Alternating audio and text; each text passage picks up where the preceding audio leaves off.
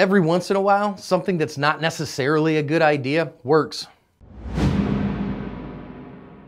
Hi everyone, this is John with today's active self-protection lesson out of Miami, Florida. It's an attempted armed robbery that's a bit of a head scratcher for me, and it's going to teach us important lessons about understanding how armed robberies go down and what an armed robber is doing with their tool, whether they intend to use it as a force multiplier or for intimidation. Number three, it is going to remind us about the fact that sometimes we can do things wrong but still come out ahead, but we still want to think about better solutions to protect ourselves and everyone around us.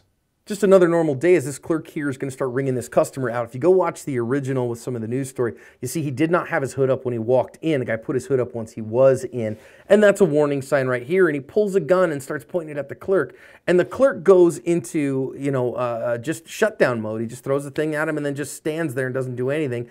And so the guy's not going to get any response from him at all. And rather than, whacking him with the gun or whatever when he doesn't get his way here, he's just going to grab his bag and run off. And this one's over just like that. Our clerk gets him to go away, and the dude runs off with his gun in his hand as he puts it in his pocket and the stuff that he just paid for.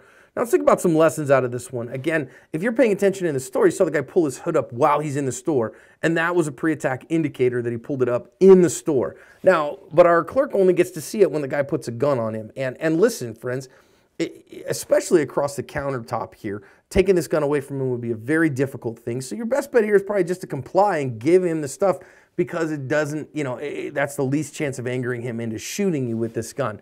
Now, instead, this clerk just sits there and just gives him the stone face. Now, we know it worked for him here, but I want to recognize that if this robber had been angry about that, he could have pistol whipped him. He could have shot the guy. And so I really don't recommend that. Don't just stand there and play stupid, because that runs you a big risk of angering the guy into hurting you. But thankfully it worked in this instance. The guy decided that he didn't want anything, he wasn't going to get what he wanted, and so he just walked off. So sometimes even the worst tactics will work for you. However, I think far better opportunity here to either comply if you don't have attitude, skills, and plan, or know how you're going to respond in that moment so that you can effectively end the threat without having to depend on the guy just being willing to walk out. All things considered, not angry at the guy. He did enough to protect himself, but let's think about some better options to cover our asp.